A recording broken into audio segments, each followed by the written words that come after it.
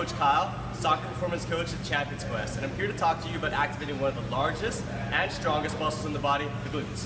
The glutes are comprised of three main muscles: the glute medius, the glute minimus, and the glute maximus.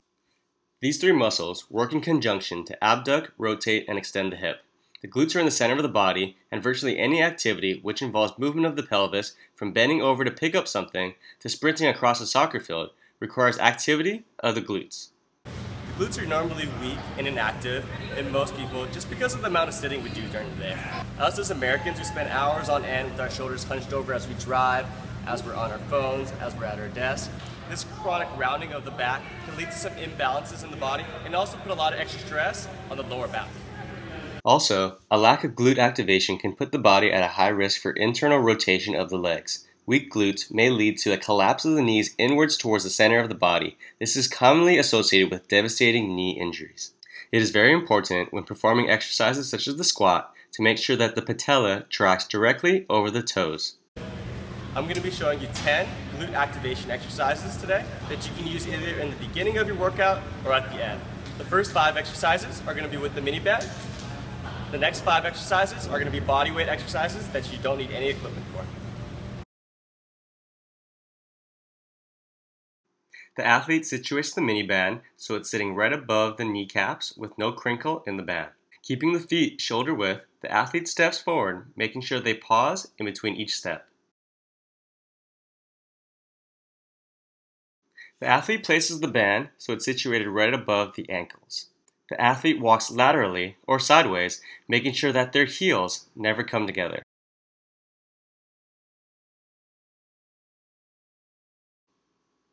The athlete lies on their side with their heels tucked up towards their glutes.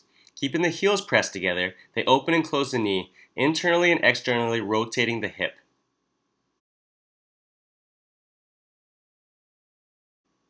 The athlete lies supine on their back with their heels pressed together. Keeping the heels pressed together, they open and close their knees at the same time.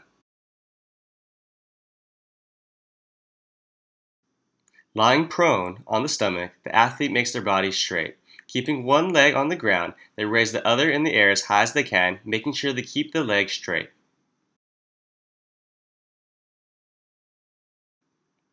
On their hands and knees in the quadruped position, the athlete internally and externally rotates the hip, trying to maintain a flat back throughout the entire exercise.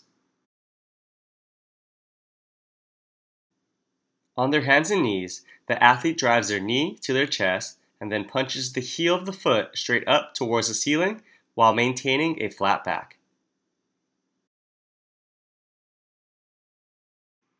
In the quadruped position, the athlete punches the heel of their shoe straight backwards and then brings the knee out and around. When performing the exercise in the opposite direction, the athlete reaches their knee out to the side first, then extends their leg backwards, and then pulls the leg in towards the body.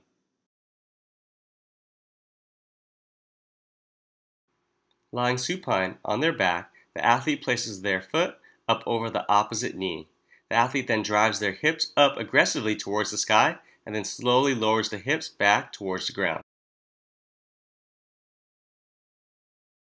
Lying on their back in the supine position, the athlete brings their feet out to shoulder width.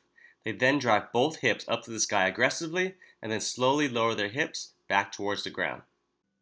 Having strong glute muscles can protect an athlete, reduce the likelihood of lower body injuries, and lastly, it can increase athletic performance.